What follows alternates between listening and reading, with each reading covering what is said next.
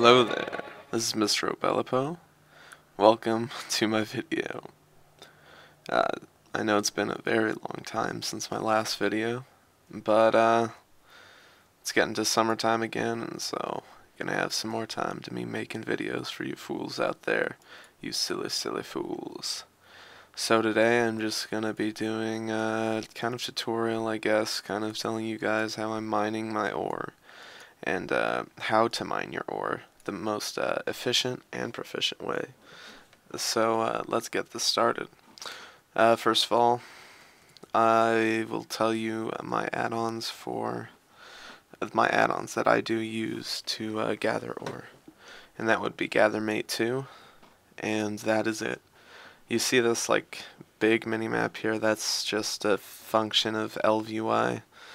I can press my keybind and I get a bigger mini map.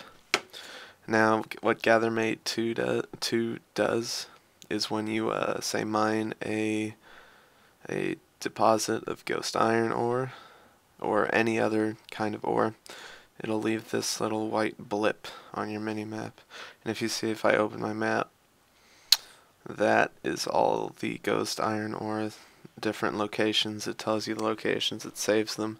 It's really nice, and it can help you figuring out your route. What I'm going to show you is my route and how much ore I can make and all that good stuff. So as you can see, I mine in the Jade Forest, and basically, as you can see, I go around in this kind of circle here. It's generally a circle, but there's a lot of loops and stuff that I will have to show you if you want to use this route. Probably right now or at the end I'll put up a map with like a route showing you my mining route. So let's get started.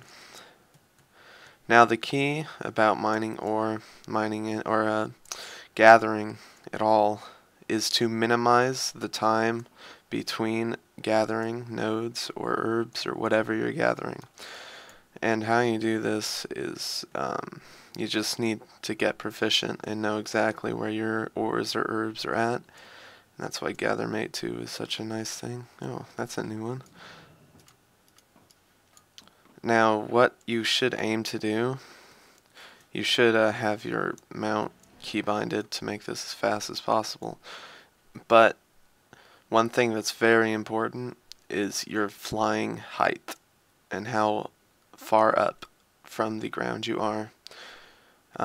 Because how you should be gathering is you just dismount in air, and you should try to make it so that you land on the node or whatever, see, like that, and you start mining right when you land, and then you start mounting right when you stop, and you fly. And using this, you can minimize the time in between nodes and get there if some other person is racing for the next one. You also need to recognize patterns in the nodes, and you may find a better route than I'm using, but I'm just showing you what route I am using and what I found to be the most proficient. You'll find a lot of things like this, especially in the Jade Forest, where there's just this big clump of mines, nodes, and that's really good.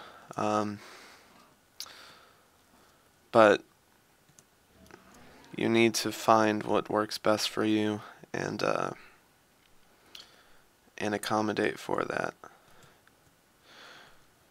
Now, I know that many people tell people that you should be mining in caves. But unless you are a rogue or you are a druid, I would advise staying away from mining in caves, because the amount of ads that are in there and how long it will take you to clear those ads to get the mines, I found is not worth it. I found that there's a cave right here, and over here, and most of these are underground in that cave. But the amount of mobs in that cave and the amount of time it takes to clear the mobs before I can mine actually leaves me with less ore than I would have just flying over it. I just missed that. Sometimes it takes a second to load. Oof. That's what you don't want to happen. That's valuable. Oh gosh, this is horrible. Valuable time lost right there. It's just things you need to make clean and make it so that you become the most proficient and efficient. Um, but like I said, mines I generally find are not a good idea unless you're a rogue or druid and you can stealth. And if you can, more power to you. I mined with my rogue during Kata, and that Elementium mine in the Twilight Highlands was amazing. I got so much crap from there. But just notice how also you should, when you land and you're mining, you should face your character the way you'll be going. After that, see, I face it that way because it's following my route. And here's another huge clump of things. There's usually like two of them, two mines in this whole clump. There's a rich one. Riches are very nice. I usually get about 7 out of rich deposits. Only one. Oh, there's 3 in this clump. It's nice. But I've actually found that there aren't too many people farming this area in Jade Forest, or just farming Jade Forest, period. And if there are, just use this like technique I'm showing you, how to mine the fastest and mount up the fastest again, and you will beat them in the mining race. And they probably won't be taking the same route as you if you're following my route. But I've found that this is the best route for the most ore. And I mean, if you guys can find other routes that are better than this, then that'd be awesome if you could tell me. And I'll post in the video and give you credit, or I'll post it in a video. But that's pretty much all I have to say as far as ore goes. I'll probably be speeding up the rest of the video just so you can see the route and how it works.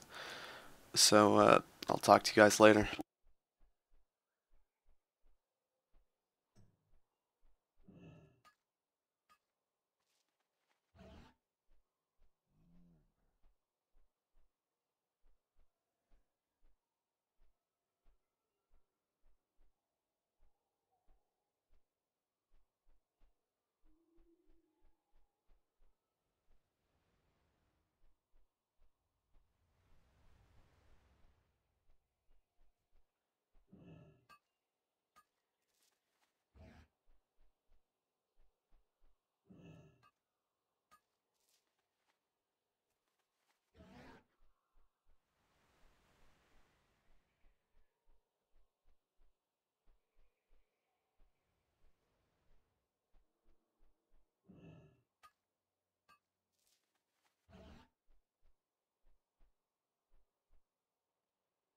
So here we're coming up to the spot where there's the cave. See, there's an underground one. There's another underground one that's in the cave. Usually when I fly over this spot, there's about 3 to 5 different nodes that are in that cave. And when I was farming inside that cave, I'd usually get probably about a stack and a half of ore from one run into the cave. But it would take me like 15 minutes or so to just clear the cave out so I can mine everything. And I did not find that that was worth it.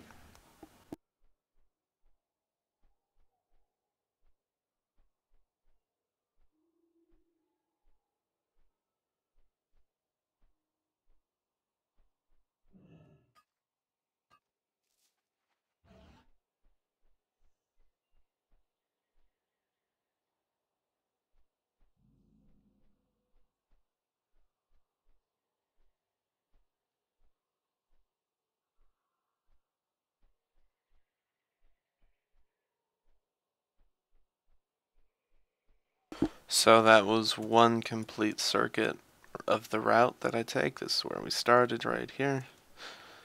So as you can see, we went like this, went around like this, came down, up and around and back and going down and like loop-de-loops and all this other great stuff. And let's see how much ore we got. We got 4 stacks. That was actually one of the worst trips I've taken. That was, we did not get much ore at all. Usually I can get a lot more ore from just from one single thing of the route. But yeah, so if you want to use this, you can try it on your own. Use the techniques I told you and you'll be looking good. Stay tuned for more guides and how to make some money, some golds in WoW. It's all good, it's all good. And we will see you next time. Bye.